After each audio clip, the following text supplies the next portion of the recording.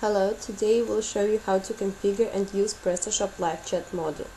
First of all, you have to log in the administration panel. After that, find modules. Here you'll see the list of modules. You have to find live chat and press configure. First of all, you have to choose an operator that will manage the current live chat session. Here will be the list of operators. Next, enter operator name in this field, and this name will display it in the chart window and will be visible to users. Let it be Artur. Okay, next you have the ability to choose a style and the color of your live chat. I will show it later. Okay, and here you have to enter the first message. This is a conversational starter that user will see in the chat field. We have bonjour. Okay, and after all, don't forget to press save.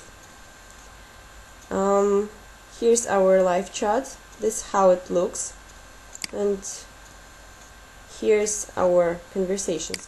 And now let's look how it works on the front end. Here's our live chat.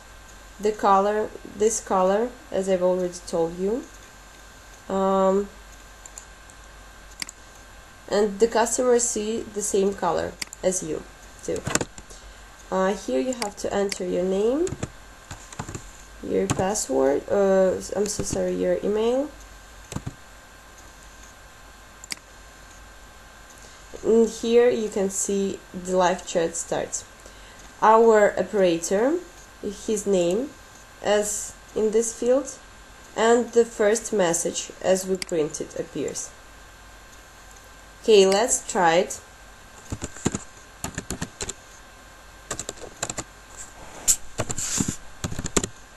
I'm so sorry. This sound is telling an operator that you've got one new message. And as you can see, this live chat is always situated in the upper left corner, so you can see it from any page. So there is not a problem to talk with your clients or to find this panel.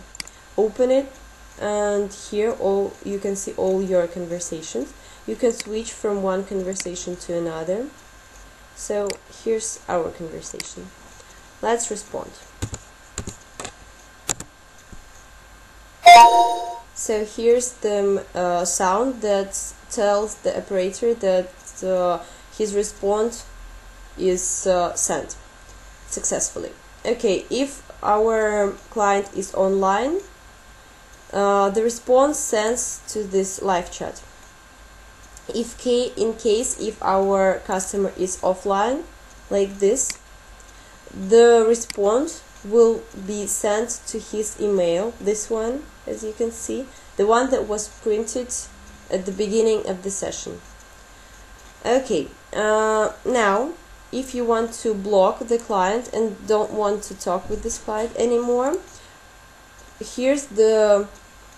you have to press this button and this will block the client. As you can see, this appeared that you were blocked, and live chat ends for good.